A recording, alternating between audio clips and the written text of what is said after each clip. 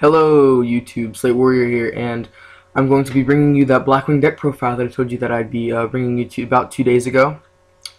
So yeah, this is the best Blackwing deck profile in my opinion. What I've got here is 18 monsters, we got 11 spells and 11 traps, okay? So you guys know that I normally try to upload about once a day, and I took a break yesterday, being that it is the Memorial Day weekend, and the uploads are going to be a little bit inconsistent for about the next week because I am in high school and I do have finals next week, so I do have to prepare for that. But you guys don't care about that. You just care about the so-called perfect Blackwing deck profile, don't you? Alright. So I'm gonna try to keep this quick because Blackwings are pretty old decks. You guys know mostly what they do probably, but I have a lot of thoughts, so I'm gonna try to consolidate them, and I guess I'm wasting time telling you guys that, so let's go.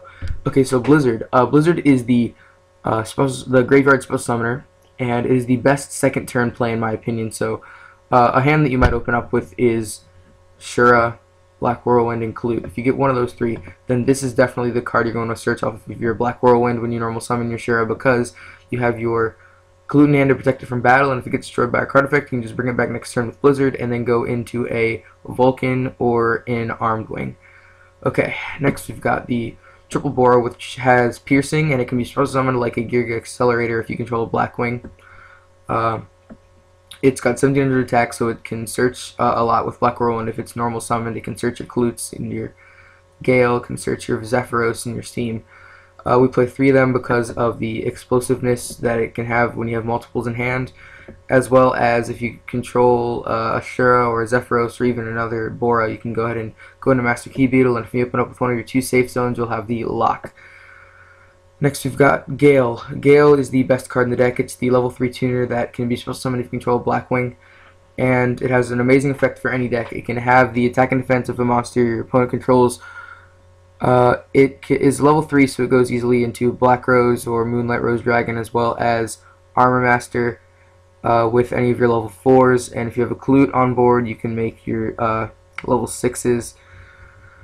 I'm sorry, that's not a level 6, that is. Okay, so next we've got the Triple Kalut, which is the best battle reactive hand trap in the game in my opinion, and that is for 2 reasons. One is that unlike cards like Honest, which I guess it's at 1 anyway, but cards like Honest and Bujinji Crane, Kalut can stack. You can have a monster battling, and you can have it gain 4200 attack by dropping 3 Kaluts, which is pretty crazy. I mean, you can get a Steam up to a 5000 attack.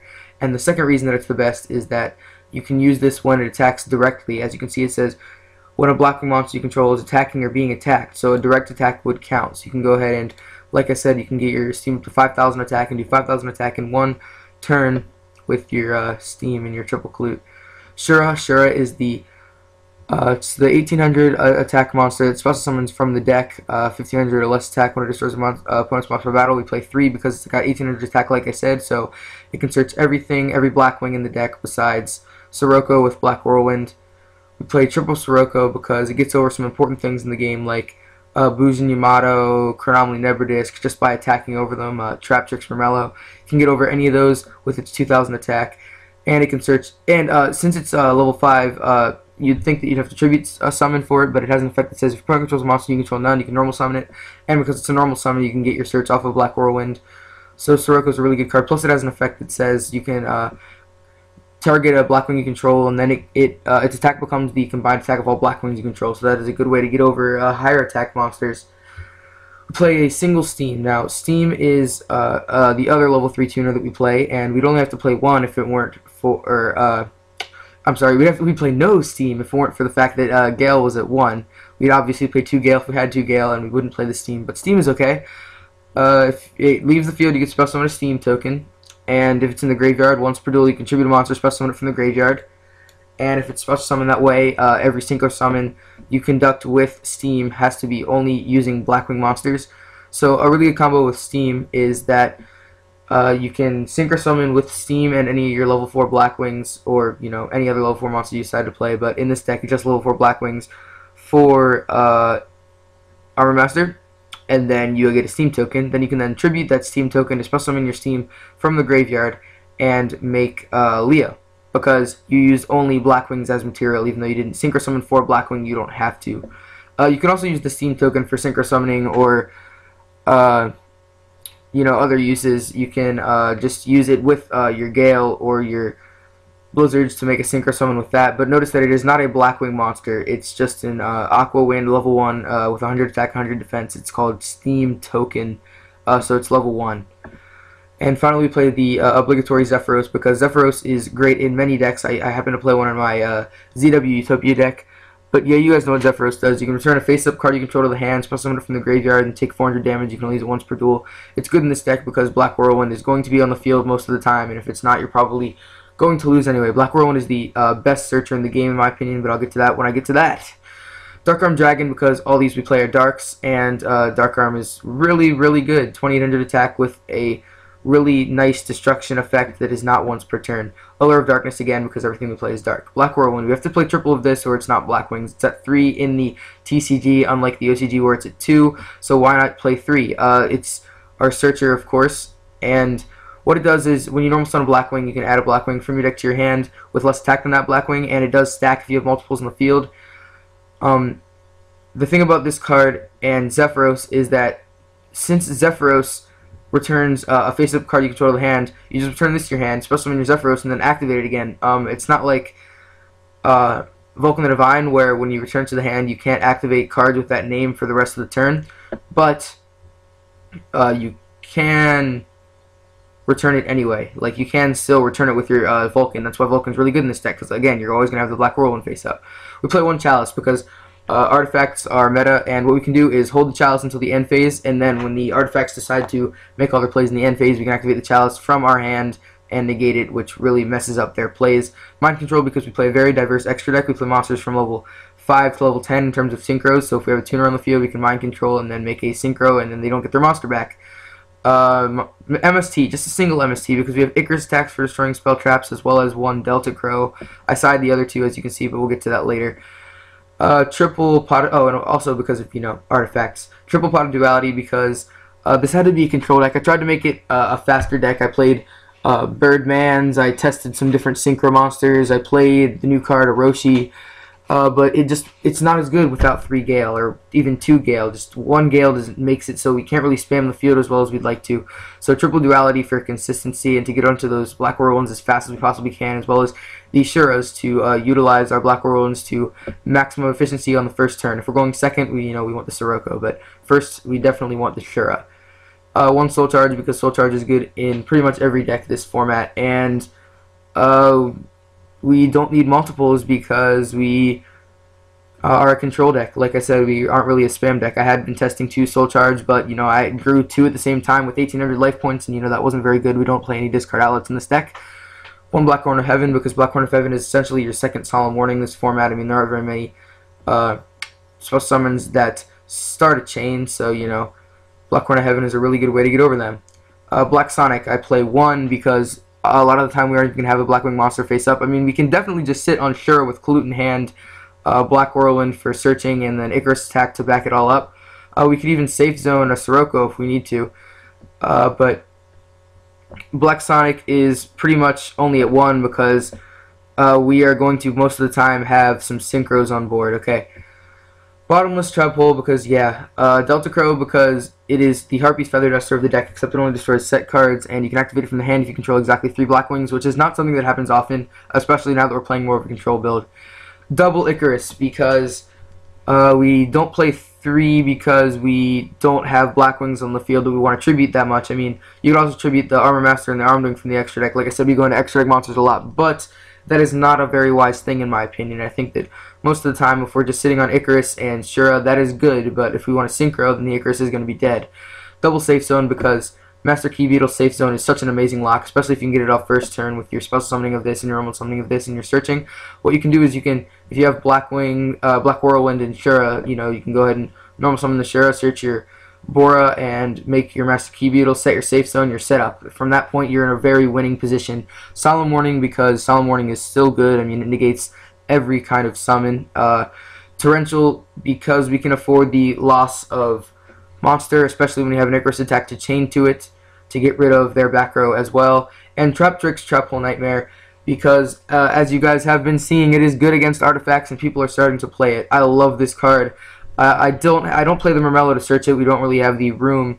Plus, you know, Murmello isn't really a card that we can search off of Black Whirlwind. So, Trap Chicks Triple Nightmare is still just a great card to have in any deck this format because it stops those artifacts and, you know, it gets rid of them. It doesn't just negate; it also destroys, like Divine Wrath.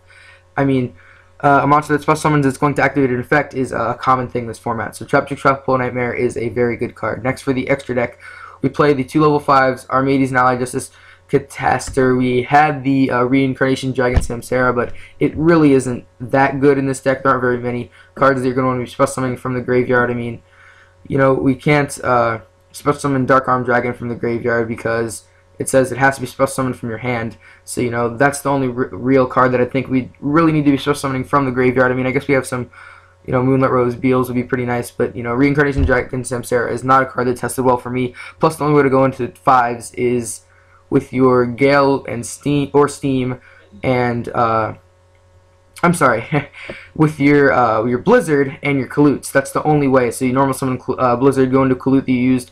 Another thing is I don't really like searching the Kaluts to summon. I like searching the Kaluts to discard for the attack gain. So again, we can go Blizzard into the Kalut that's already in the graveyard to go into these. Beals because we have the special summonable Gale with the normal summonable Sirocco. And, you know, Beals is really strong. Black Rose because I know you're going to say, you know, artifacts. Oh, you don't want to be using Black Rose against artifacts. So we won't use Black Rose against artifacts. We can go into, you know, Armor Master or Moonlight Rose. Armor Master Safe Zone is still a really great combo. So Black Rose is still a necessity in any extra deck that can make 7s. Armed Wing because it's one of our 2 Blackwing extra deck monsters that are good enough to play. And, you know, we got Blizzard combo into any of our level 4s. Armor Master, like I said, with Safe Zone, it's crazy. It can destroy any monster that it attacked, and you don't take any battle damage. Plus, it can't be destroyed by battle, just like Beals. Leo, because I already gave you guys the Steam combo to get into it, and there are other ways we can get into it too. It's really good. It's not its ability not to be targeted is really great, especially because Fiendish Chain is not as prevalent now. Mist Wurm because we can go into it, and when its effect goes off, you're in a really great position, especially if the Mist Wurm stays in the field when its effect goes off. Moonlit Rose Dragon because if you're playing any Synchro deck, it shuts it down for the rest of the duel. Plus, on its initial special summon, you can get rid of 1 monster, so it's guaranteed to get rid of 1 special summon monster if you special summon it while your opponent has a special summon monster, unless it gets like Solemned or Blackhorned. That's why Blackhorn is really good. Stardust Dragon because it shuts down artifacts. We can go into it with the aforementioned Gale Sirocco thing. We play Vulcan because I told you we can bounce the Whirlwind. Even though we can't activate the Whirlwind, we can just activate the next turn we want to normal summon a Blackwing. Cowboy. Now, Cowboy is really for after Soul Charge when I just have 2 level 4 Blackwings in the graveyard. I have my opponent down to the end.